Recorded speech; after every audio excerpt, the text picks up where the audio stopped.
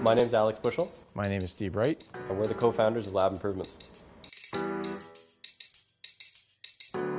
This is the CapTrack, and it does exactly what it says. It caps and it tracks specimen tubes in a hospital laboratory. So what we're able to do is we automate the recapping of blood tubes and manage the cold storage. At the end of the day, when the tubes are finished being analyzed, they come in with no caps on them.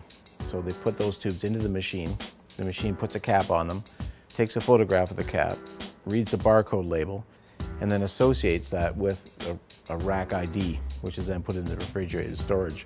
This allows them to later on, when they want to retrieve a sample for a retest, they can quickly find it by going to the database, and it tells them where it is. By automating the recapping of blood tubes, we can help reduce the risk of repetitive strain injury or exposure to bloodborne pathogens to the staff in the lab.